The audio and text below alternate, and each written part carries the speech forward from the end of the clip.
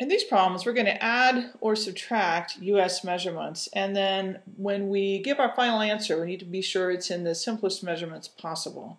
So let's see with the first example. Derry flew from Phoenix, Arizona to Asheville, North Carolina. On his outbound flight, he flew first to Atlanta, and that was a 3-hour and 35-minute flight, and then to Asheville, which was 45 minutes. So what was his total flying time? So we want to take 3 hours and 35 minutes, and we want to add to that, and we can do it vertically, 45 minutes. So if we add those two quantities vertically, we obtain 3 hours and 80 minutes.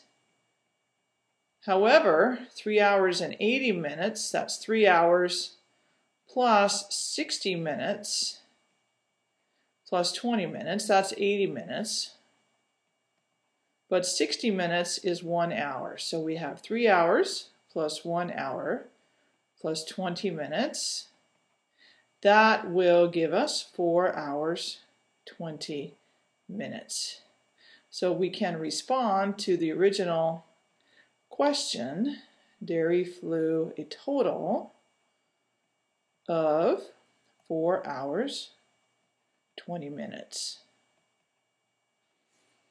In our next problem, we're asked to add 1 gallon, 2 quarts, to 3 gallons and 6 quarts. So let's write that again vertically. It says leave your final answer in gallons and quarts. So let's see how that's going to work. So if we add vertically, we have 1 gallon plus 3 gallons is 4 gallons. 6 quarts plus 2 quarts is 8 quarts. So let's see if we can rewrite that using some information. Let me break 8 quarts into 4 quarts plus 4 quarts. And the reason I did that is because 4 quarts is 1 gallon. So there's a gallon.